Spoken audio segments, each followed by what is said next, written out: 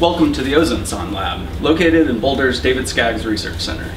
As part of NOAA's Global Monitoring Laboratory, the Ozone and Water Vapor Group launches these small instruments, called ozonesondes, high into the stratosphere to measure Earth's protective ozone layer. The ozonesondes are prepared here for flights from Boulder's Marshall Field Site. The lab is also the shipping hub to a dozen global launch sites. Before launch, the sondes go through a multi-day preparation where they are tested and characterized. On flight day, the instrument package is assembled and taken out to the Marshall Field Site, just south of Boulder.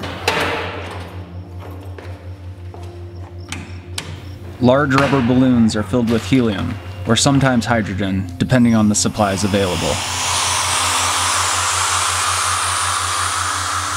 The ozone sonde is placed in a protective styrofoam enclosure, while a small intake tube pulls air down into a salt solution. Any ozone molecules in the air react in the solution, giving off a small amount of electricity that is measured and transmitted back, along with GPS location and meteorological data. The balloons carry the instruments far above commercial aircraft and into the inky black of the stratosphere, where naturally formed ozone likes to gather in what we call the ozone layer. The ozone layer acts like sunscreen for the entire planet, filtering harmful ultraviolet radiation from the sun.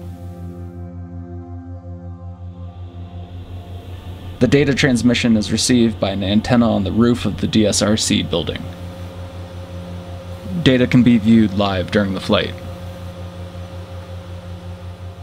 When the balloon reaches 30 to 35 kilometers, it will have stretched to nearly 30 feet across. When it can't stretch anymore, it bursts and falls back to Earth on a parachute. Rewards are attached to the sondes, along with a free postage mailer. Return sondes are cleaned and can be flown again.